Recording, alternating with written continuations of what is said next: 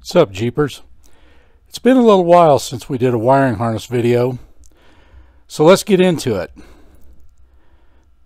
This is your coils, auto shutdown relay, and related wiring. Wiring harness 101, let's dig in. Let's take a minute and look at the auto shutdown relay. Okay, you're going to open your fuse box. You're going to go to your legend. Now, if you follow your legend down, you're going to see a diagram of the relays that are contained inside the fuse box. There's going to be a row of 2 with some microfuses next to it, and just below that there's going to be a row of 4 of the compact relays.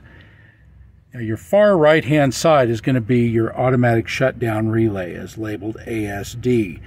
Now, let's not get confused about things. Your automatic shutdown relay, the trigger comes from your power control module, which is right here.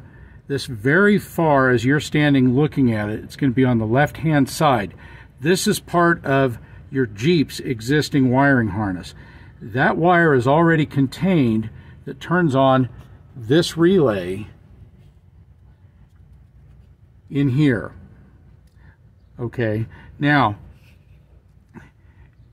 your coil wires on here are going to be 86 and 85 are your pin numbers. They will always be the same on every electric relay, a 12-volt relay. They never change.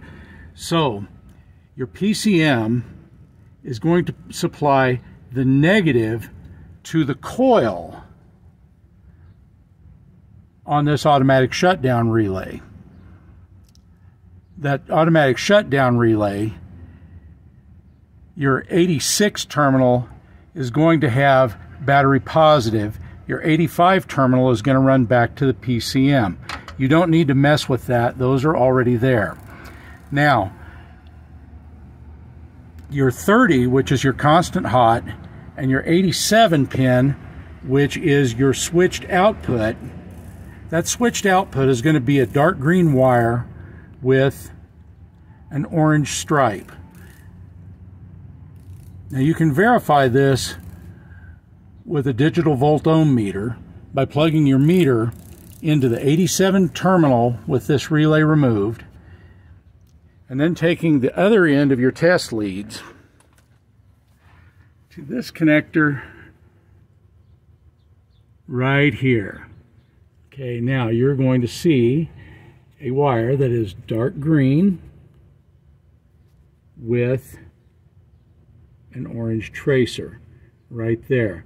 Now that's going to be your wire that powers your coils and your injectors. That's going to supply the power. The PCM is then in turn going to supply a 12-volt negative to fire those devices.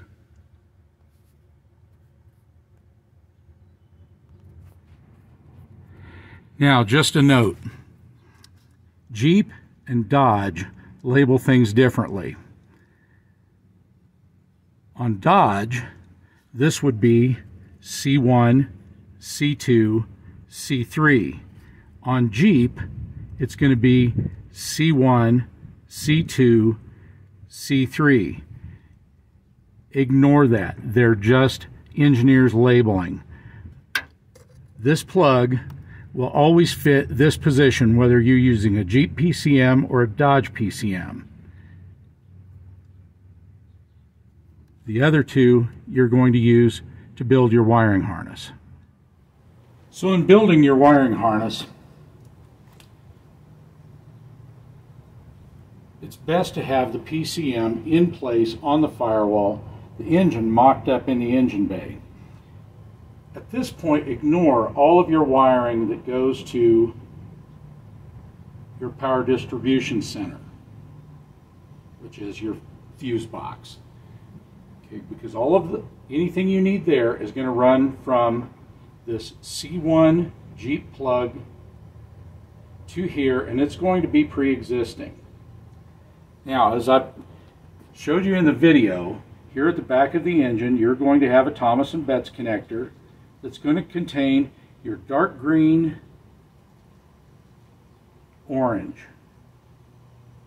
Okay, that dark green and orange is going to be your power, your switched battery positive through a fuse block in the power distribution block that is going to power all of your coils and all of your injectors. So once you've got the PCM in place, the engine in place, you're going to start one at a time. And you're going to come from the what Dodge calls the C1 plug, the number 1 wire, and you're going to take that across and over and route it down the engine to coil number 3. You're going to go to the number 3 pin on C1, and you're going to take that to the number 4 coil. So you're going to route it across, bring it down to coil number 4. You're going to take number 5 from the C1 to coil number 6. You're going to take pin number 7 to the number 1 coil. It's going to come all the way across and down to the number 1 coil. You're going to take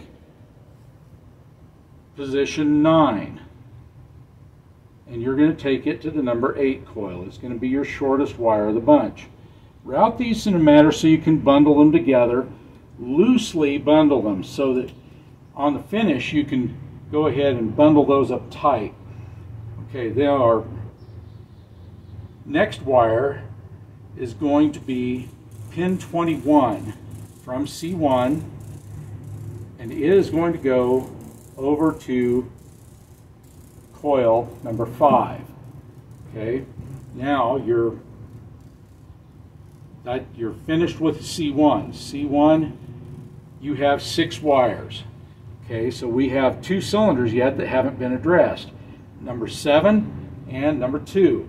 So your number 7 wire on your C2, and these are microscopic. You're going to have to get some magnifying glasses when you're looking at these to make sure that you've got the right wire.